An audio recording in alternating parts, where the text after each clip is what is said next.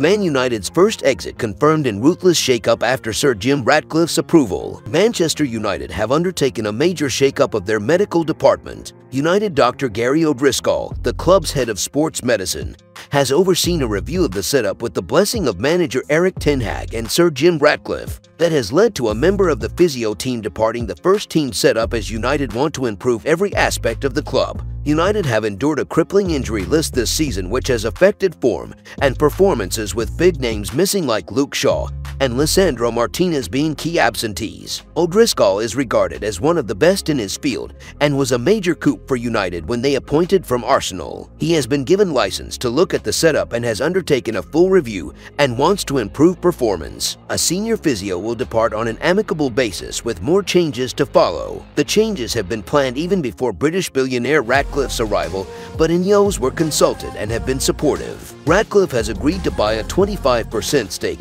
and they have already made a strong statement after announcing Omar Barada as their new chief executive from the summer after managing to poach him from Manchester City. Ratcliffe's Lieutenant Dave Brailsford is highly respected throughout sport and is known for building high-performance standards. Brailsford will be heavily involved and was credited with overseeing dramatic improvements at Team Sky's elite cycling setup. He is well regarded throughout sport and has a reputation for building a strong team of experts around him who are the best in the field, as well as developing a strong siege mentality. There has also been a very noticeable step up in training levels, with players insisting it has never been better under ten Hag, with standards improving since the Ineos deal. Ratcliffe's deal is likely to be rubber-stamped next month, and interim chief executive Patrick Stewart held a staff call with employees this week to underline some plans for the club. In other news, Manchester United make first move for Karim Benzema. Manchester United have reportedly made their move to sign Karim Benzema, who is looking to leave Al Ittihad on a temporary basis. Anthony Martial injury. The Red Devils and Erik ten Hag have been short of goals this season, with every side in the top 14 in the Premier League scoring more than United's tally of 24 from 21 games.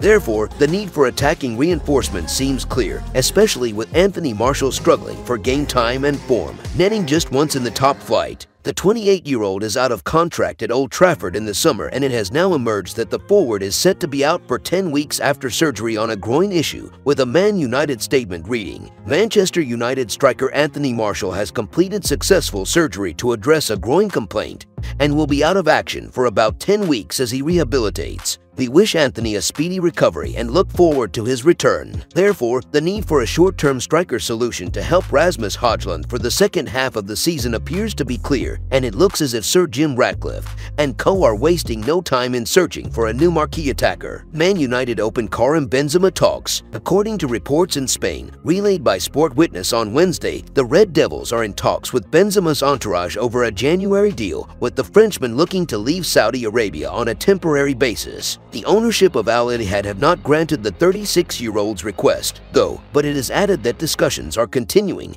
and Benzema's entourage are talking to various clubs, including Manchester United. Benzema is thought to be on a whopping £200 million per season salary in Saudi Arabia after leaving Real Madrid last season, so you can see why Al Ittihad would want to keep hold of the 2022 Ballon d'Or winner. Goals have continued to flow for the legendary striker in the Saudi Pro League, contributing to 17 goals and 20 appearances for his current employers. However, the Premier League is a competition that Benzema has never played in throughout his career after long stints at Lyon and Real Madrid, so he could well be open to a short-term deal in England with United. If that is the case, then ten Hag could be getting the best number 9 in the world, as Benzema was dubbed by former manager Zinedine Zidane back in 2018. "I know what a player Benzema is. Everyone knows it. The number of goals he's scoring is incredible. I'm made up for him. Everyone can have their opinion on who is the best number 9 in the world, and for me it's Karim. He is confident. He knows you can always improve too, which is great. It doesn't surprise me what he's doing." If you enjoyed the video, make sure to smash the like button and make sure to subscribe to Man United Hub to get all the latest updates.